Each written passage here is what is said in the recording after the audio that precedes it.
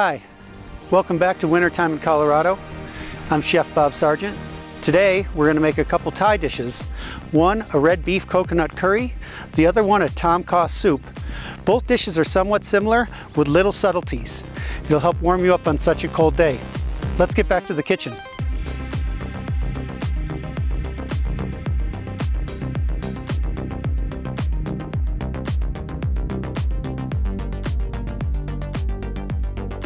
All right, once again, we're back in the kitchen.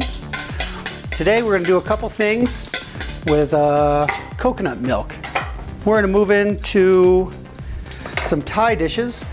First thing we're gonna do is just a basic Thai curry that you can learn pretty easily with a little green bean, a little mushroom, a little carrot with beef. And then we're gonna do a tom kha soup. Tom yum is kind of a red chili, shrimp broth, and a tom kha usually is made with chicken, but I like to basically take a tom yum and add a little coconut to it with a little variation. It's basically a tom kha. So let's get started. I'm just going to chop some things real quick and get rolling. We don't need those. Just going to cut our carrots. Save your fingers. I used to always eat the ends. I still do, honestly, but it's good for you. Through the magic of television, we already have some shrimp shells, some diced tomatoes, and jalapeno. And we're gonna start a little shrimp stock. We're gonna get that rolling for our soup. And with some of the chickens I've shown you how to roast and make in stocks in previous episodes, we have a little chicken stock for the curry that has some green onions, some scraps from the lemongrass, some chilies, some cilantro, pieces of the ginger that we shredded. So it already has a nice flavor to it. Everything that we have left over, we're just gonna add to the shrimp stock. As I said, the chicken stock is already very flavorful. So, some people just use the green parts of the onion. I like the whole piece. All right, push that aside. We'll do our tomatoes really fast. These are going to be for our soup. So traditionally they're in pretty big pieces to match the shrimp.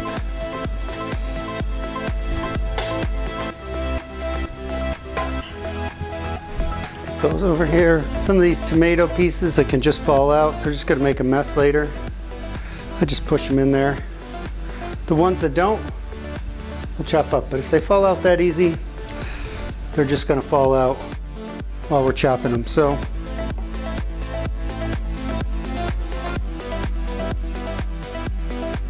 get those up out of our way. And we'll need some limes later. It's best just to get everything done while the knife's in your hands. I don't want these green beans to be whole. Maybe halves. Cut them into thirds. You can cut them really small. This will be for our curry. We'll put some of this in our soup later. Top's a little dry. Into the stock.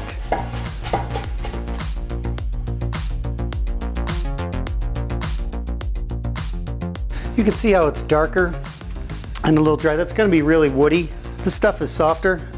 Some people eat it in their soup, some people don't. It's a great flavoring addition.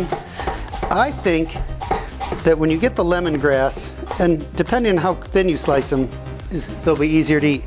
I think with the lemongrass, and these are kaffir lime leaves, the two of them have a really weird taste, like Fruity Pebbles. I don't know if everyone's eaten Fruity Pebbles, but I think most people eat a nice sugary cereal like Fruit Loops or something. I was always convinced that they flavored it with lemongrass and kaffir lime leaves. And then these are serrano peppers, really kind of a staple of most Thai cooking.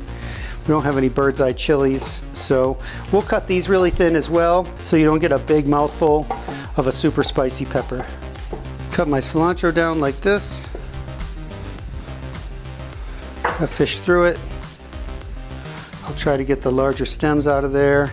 Don't have to be perfect, just if there's anything that looks really big and woody, I wouldn't say woody even, just more of a stick than a leaf or a stem. We'll just chop through that roughly. One of the things that I heard about the Master Chef test. And that's where somebody studies their whole life, does a whole bunch of cooking, and you go in front of a panel of other master chefs and you have to cook a number of dishes. From French, Asian, Thai, Chinese, I'm not sure. I've never taken the test from what I understand though. But one of the things that the chefs often fail on is Asian cooking, because I was told that they cut their vegetables too perfectly. It's just a really fast thing. Most Asian cooking with the chopping, I've been to some restaurants where it didn't even seem like they chopped their vegetables at all. Again, I think we need a bigger pot. But it's just really fast. We're just moving through this and we're going to get started with our Thai coconut curry. We have some massaman curry paste, we have some red curry paste, ginger, garlic. To make it a nice red curry, I feel like the paste don't always do the job, and if you use too much paste, you're gonna overwhelm it. So I made a little guajillo puree. Once that gets hot, we'll put some oil in there. And we'll start with some garlic, some ginger. Always remember, if you're cooking multiple things and you've only prepped a lot, save some for the second dish. I've definitely been guilty of that before, where I use everything in the first dish and then I'm like, oh, I have to cut more garlic or more ginger. I use a little bit of both. I'm going to saute the curry paste with the garlic and ginger so you could see. I'm not going to overdo it. Turn that down. Again, you'll smell, actually you'll feel too, some of the heat of the curry paste coming out. You'll really smell it, but as I said, you'll feel it in your nose as well. Get a little guajillo in there for color. I promise you, you're going to be really happy you did that. You can taste it. It's not too spicy, it's not too strong, so I'm just going to use it all. I've been cooking a long time. Some people, a purist maybe would tell you differently. They wouldn't put that in there. You know, that's a Mexican chili, dried chili. I don't think it matters. It's a very subtle flavor. It's a really beautiful color. We're gonna go with our seasoned chicken stock. Taste everything. It's not salty, just to know. We're gonna put about, that's 1 cup. It's about a 4-ounce ladle. 2.5 cups of stock in there, and I think that's going to be plenty. And as I said, we need a bigger pot. So after I was done, I was just going to add that shrimp stock over here to our chicken stock. And we'll keep that back here out of the way. This is going to be a lot faster than you think. So what we're going to do right now, squeeze a lime in there. Again, put the lime piece in there, squeeze another lime. I got a nice tip for you on limes. When you're buying limes and you're touching them in the grocery store, you want the one that's soft and squishy. The really hard lime, maybe you think that's more ripe, it's not. That means it has a really hard, thick rind and pith, and there's not a lot of juice in the inside. As the lime starts to absorb the pith, it starts to really get ripe, it gets much sweeter, and it gets more juice on the inside. We have 2.5 cups of stock in there. To that, probably going to add about 1, 2, 3, 4, 5 tablespoons of sugar. Tablespoon of sugar probably for every half cup of stock. Seems like a lot. I was working with an Asian chef once, and a friend of mine lives in Thailand. We used to work together. And he said that his friends who cook in Thailand and grew up in Thailand said all these Western cooks were like, I can't get it right. I don't know what I'm doing wrong. I don't know what I'm doing wrong.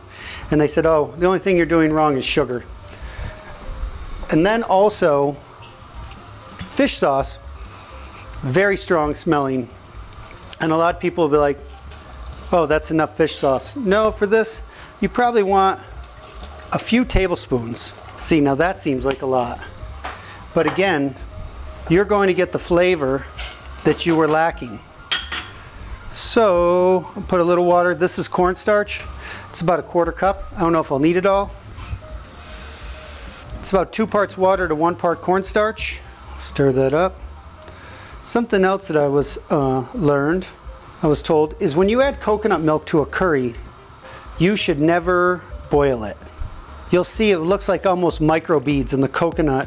So what we're gonna do is we're gonna thicken our stock a little bit. We're gonna check for the lime, we'll check all the flavors. It should still be really delicious. And then we'll add a can of coconut, maybe a can and a half, to see where we're at, and then it should be done. And then we'll finish our soup.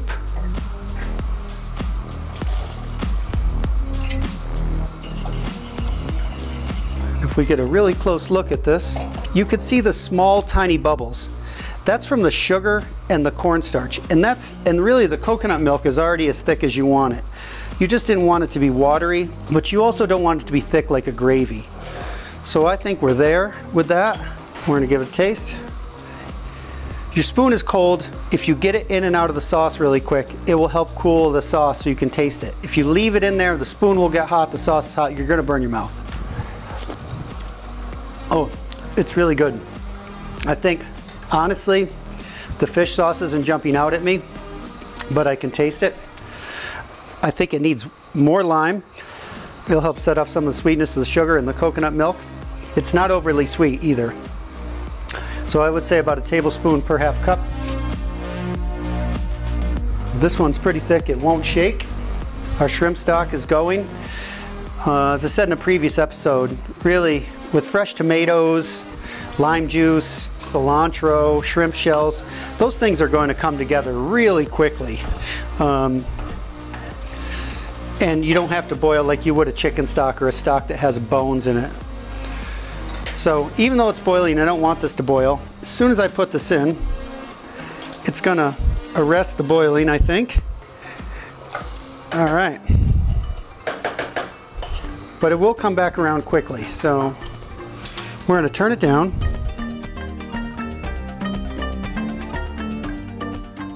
I don't want quite all that cream in there.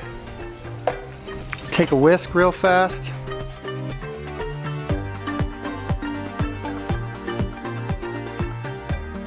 Get our spoon again.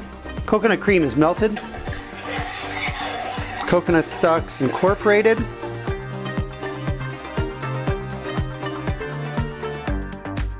So when I taste it, I just feel like it needs more flavor. But I know how much flavor is in there. So when I think that, I think it's just a little bit of salt. Maybe a couple teaspoons of salt. That umami, that distinctly Thai flavor of fish sauce, not too much, because as I said, it's really, really, really close. And then from there, I think we're good. I think it could use just a little more sugar after adding that coconut. It's about a tablespoon and a half. I'm gonna stir around. One more quick taste. I think it's there. I think all the flavors are gonna come up, and we're gonna move this to the back, and we're gonna get started on our soup. Here we are, ready to start our tom kha soup. We're gonna do a shrimp tom kha. As I said, sometimes it has chicken in it, most of the time, but we're gonna do it just with shrimp. Again, through the magic of television, the shrimp stock has been strained, and the mushrooms are cut themselves, so lucky me.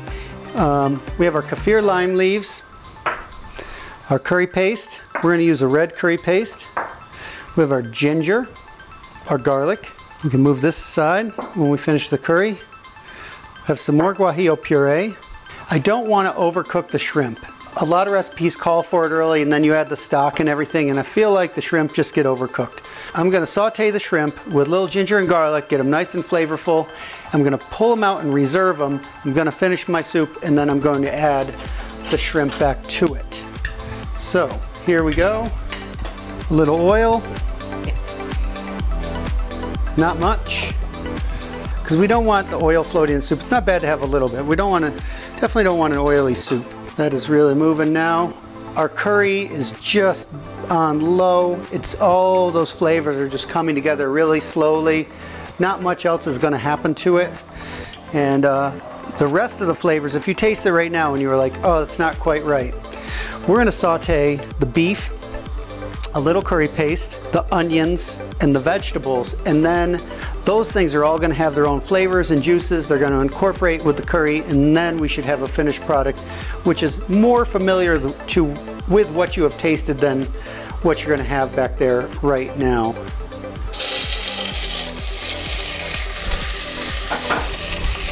Just gonna try to flatten them out. Get our garlic in there. And we can use it all. It will be on the shrimp. It'll go back in the soup, or some will be stuck to the bottom pan. A little ginger. I might as well use it all. You can hear them going around in there. So I feel like it needs a little bit more oil. The ginger and garlic absorbed it all. Just a tiny bit. The shrimp are all seared on one side. I'm trying to just flip them over onto the other. You'll see what I mean in a second. Pretty much done. Some still have that blue shrimp color. We're just going to try to get everyone nice and uniform. Anyone who looks like they're overcooking, we can pull them out one by one, but I don't think that's necessary. What this does is it's going to make sure the shrimp stay nice and tender. There we go. And they're going to finish cooking in the soup, so I'm going to say it's time for them to go. Get our shrimp out. I'd say they're cooked about 90% of the way. Now we're gonna add a little red curry paste. Probably about 2 tablespoons. We will add our serrano chilies. Not too many, again, we're cooking for an audience. And our lemongrass. We'll save some of that for our curry if we want. Gonna get that stuff stirring around. Again, you're gonna smell it. It's already nice and hot in there. So we're just trying to break up the curry paste the best we can. Set our shrimp aside. And for now, we're gonna start adding some stock.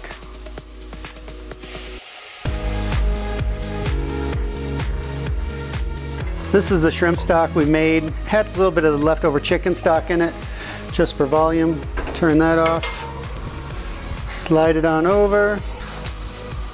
This isn't as much coconut milk as the curry. It's just a subtle background because it's really, we're trying to make the soup here. So what doesn't come out in the shrimp stock, because it was really mild, we're once again going to add some fish sauce. A couple tablespoons and a little sugar. Again, this isn't quite as big as the curry sauce, so we're going to add a little less sugar. And we're going to get some limes. And you can even, they say you can get more juice out of a lime if you roll it first. This one was more firm than this one, so that is definitely something you can do. You can break it down a little bit by rolling it while it's whole. And you can see it's no worse for wear. We're going to add a little salt. It already tastes really good. We're going to add some mushrooms. They're just going to boil for a moment. We don't put in too many, but they will shrink. A couple kaffir lime leaves. They're pretty strong, maybe 5. And then we're just going to let that simmer for a minute before we add everything else. We'll put that on the back burner and we'll finish our Thai beef curry. I don't know exactly what the rules are. I've seen some curries, green with beef, red with chicken, yellow with seafood. I just kind of wing it and do a fusion. If somebody wanted it really authentic, I would do my best to research it and find out. But I do usually see green with beef, red with chicken, yellow with seafood. So that's good. Our pan is nice and hot. We'll get our beef over here. We have our onions, green beans, carrots. Very simple curry. You can see it moving around quite well. I don't want to overcook the beef again. I'm going to start with the onions and the carrots.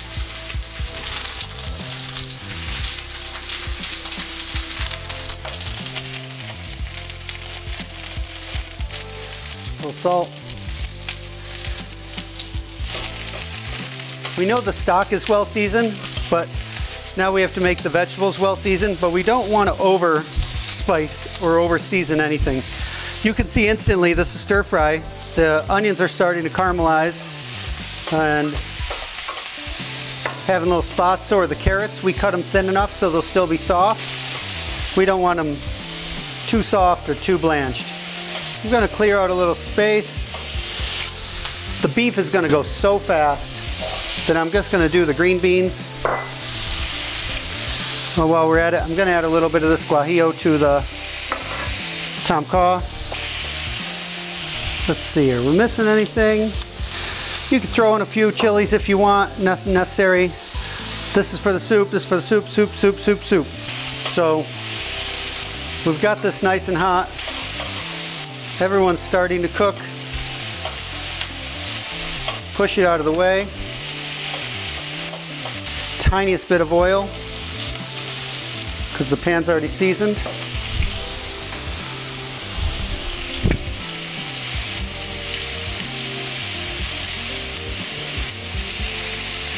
What's about 8 ounces of, I used a ribeye steak. I trimmed off the fat. Just gonna get it stirred around. Try to get some color on it if I can. It's coming along quite nicely. I'm gonna mix them through. I don't want to just pour the sauce on until the beef is seared. Again, I want to season that beef a little bit. As soon as I see all the red going from the beef and it start to curl a little bit to show that it's cooked, there we go. It's looking good. Our soup is cooking. The mushrooms are cooked. They still look a little fresh or raw, which is what you're looking for. It gives a different kind of texture. Beef is ready to go. It's starting to lose its juices. So we're just going to go right in there with our curry.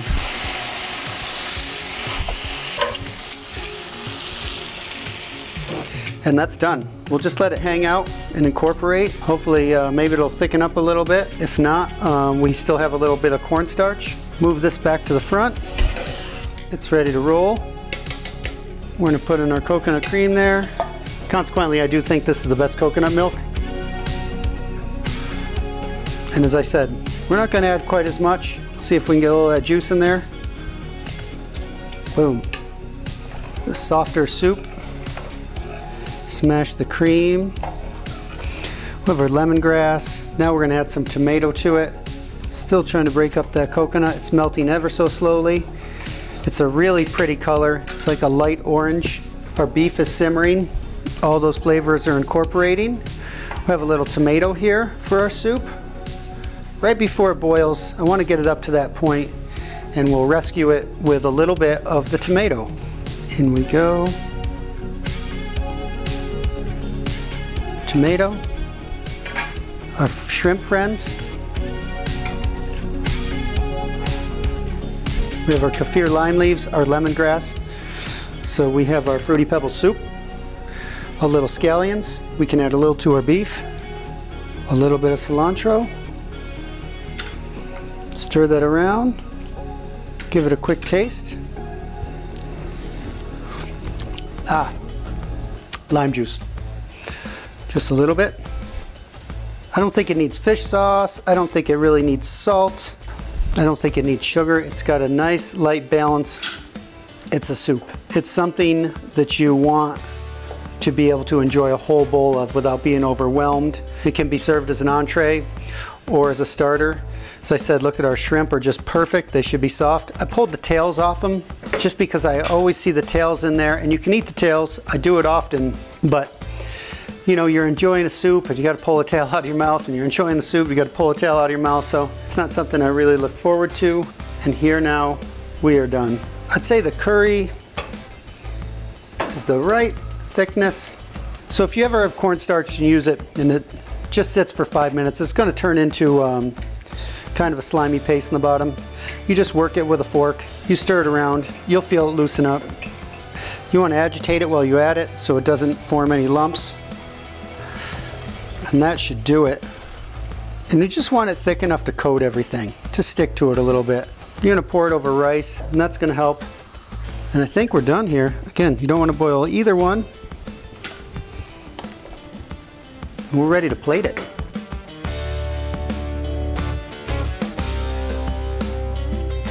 All right, here we go. Got some nice tom kha soup. Definitely nice tender shrimp, the tomato, the mushrooms, as you can see, as I said, they just look slightly cooked. It gives a nice texture and a different flavor than you're used to.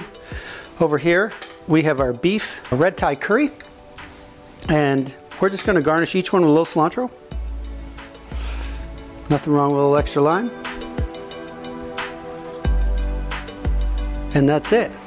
And you can join us the next episode to do a little more Asian cooking. We're gonna do a shrimp, fried rice, and a chicken stir fry. Both real simple things. They should complement each other, and I look forward to joining you again.